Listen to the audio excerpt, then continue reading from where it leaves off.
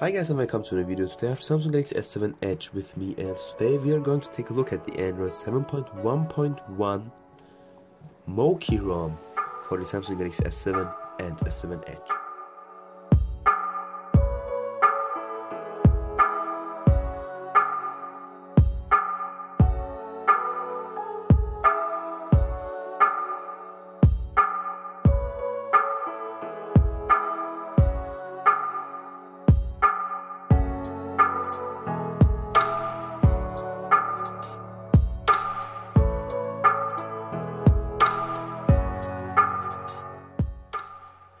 So this ROM is quite stable, it hasn't got any big issues, and so the performance is also quite okay. Yeah, as you can see, it hasn't got the Pixel launcher on board, which is not that nice, but actually I like this launcher. Also, you can of course download the Pixel launcher from the Play Store. And so as I said earlier, the performance is quite okay, but the battery backup isn't that good. I mean, it is still okay, but it's not as good as on touch-based ROM. So you will probably get like 6 hours of screen on time if you're not a heavy user. If you are a heavy user, you will probably get like 5 hours of screen on time, but this should be okay to get at least one full day. And so now let's take a look what this ROM includes. So this ROM isn't a fully feature-packed ROM, just like Resurrection Remix or AICP, but it still has got some small minor configuration options, just like the status bar modifications here.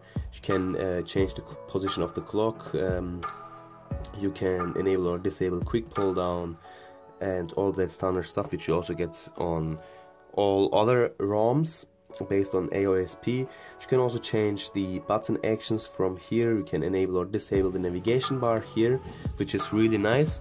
And the nice thing about the navigation bar here is that you got the pixel style navigation bar. So you also get the pixel style animations when you press on the home button. So as you can see, when I press on the home button, you can see that you got this pixel style animation, which looks really nice, as you can see here. Another thing which is really nice in this ROM is that you can lock items in the recent apps panel. So for example, I've opened plenty of apps in the background here, as you can see, and you can basically lock these recent app items here. So I've already locked the messaging app, as you can see here. Now I've also locked the browser, and as you can see, you can't dismiss these recent apps here anymore. They won't go away, and also if you press on clear all, these two will still be there, so they won't go away. So this is something which is also really nice to see. This is probably the first ROM to have this based on Android Nougat. So this is pretty much it. As I said earlier, this ROM hasn't got that big bugs.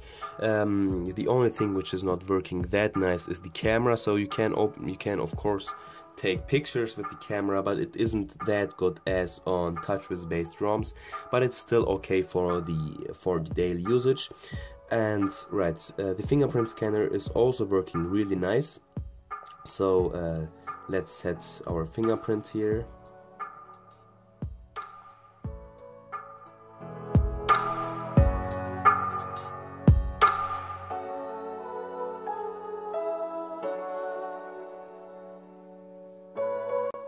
So we are done, and at the first place you need to set in your pattern, but after that you can also use your fingerprint here to unlock the device, and as you can see, it works quite well. So this was pretty much it. If you liked the video, give it a thumbs up. If you didn't like the video, give it a dislike, and yeah, peace out.